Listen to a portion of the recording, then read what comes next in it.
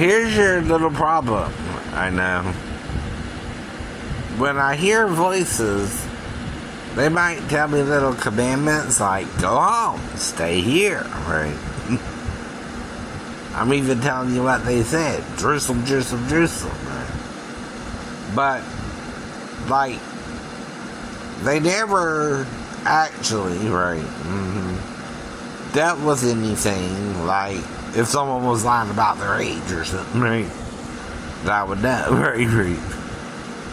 Or what to do if you're at someone's apartment and their daughter tries to have sex with you late at night, right? I don't know what to do. I'm stuck there in the morning, right? I've got nowhere else to sleep, right?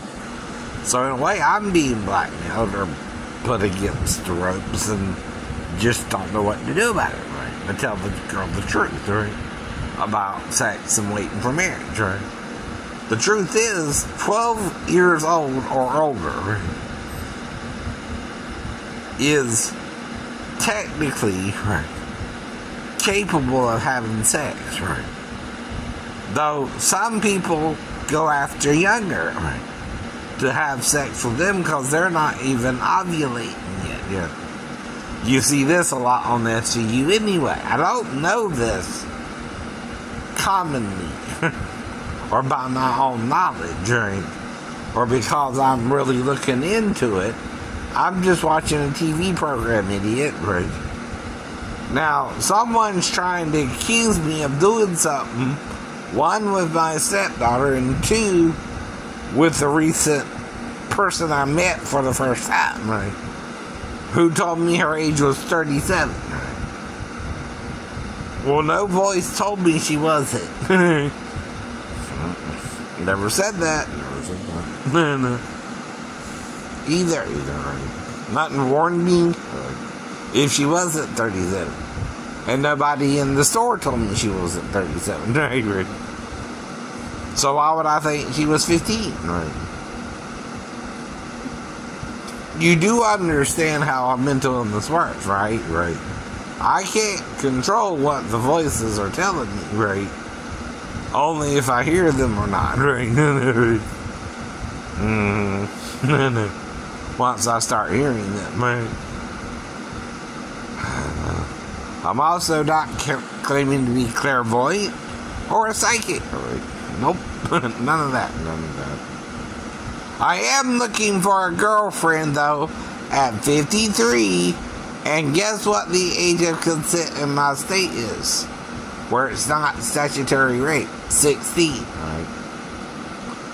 If you had a 15-year-old who's working in the store, who has to be driven there, by the way,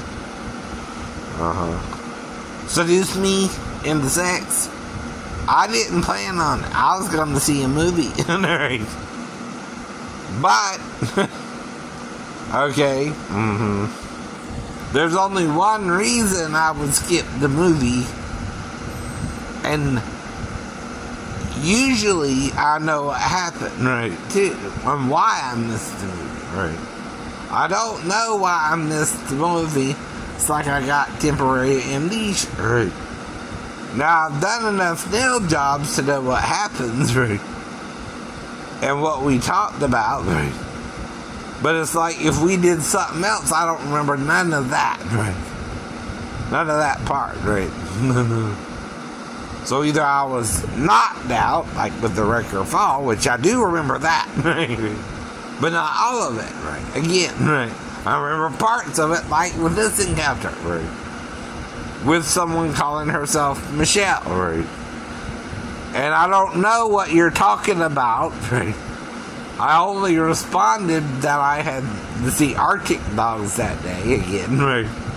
Because I missed the movie I was trying to see that started around 3, which is called Harriet, about Harriet Tubman, or Terminator Dark Fate. One of them started at 3 and one of them started at 3:10. Right. I got into the salon a little after 2, right? So I could be out at least 10 minutes before 3, right? I got out 10 minutes before 4 and had to see Arctic Dogs that started at 4:45, right? It sounds like I remember everything, but why? I know. I missed the movie, right? Darn it. Right. So the plan was, I remember what I ate, which was at the Mexican restaurant on Jimmy DeVillage. Or I don't remember what I had after that, though, right? For example. But what I ate for dinner later on that night. Right. When I got home, right, for example, right? I don't remember that part, right? That's just normal memory loss stuff, you know what I mean? Right. I couldn't tell you what I ate that day after all that, right? But I know what I did before all that, you see what I mean? Up to a certain point, right? That's what I'm talking about. No. Someone calls me temporary amnesia like I have with the wreck of the fall. And I don't know what happened there, and only my stepbrother or, again, someone on base can tell me more about it if more happened. Right. But not nobody else, right? Exactly. Right. Now, if I did get down off the roofs and went around to the front and was trying to figure out what to do next, the next thing, only thing I could have done is sleep in one of the lounges, right? Can't do nothing else. Does that sound logical? Yes. I'm still trying to think logically while dealing with voices in my head, which is when the mental illness started in 1993. Until then, I wasn't reporting hearing voices or anything of that nature.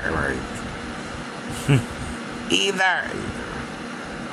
And I got proof of it with Dr. Weinrep because she said I'm psychologically fit for an evil duty. I showed you that before too. And again, what are you trying to do? Steal my evidence? I know that, right? You can't do that either. Or you're just trying to bust me for your paranoia about me, and I'm not really doing nothing wrong. Get it?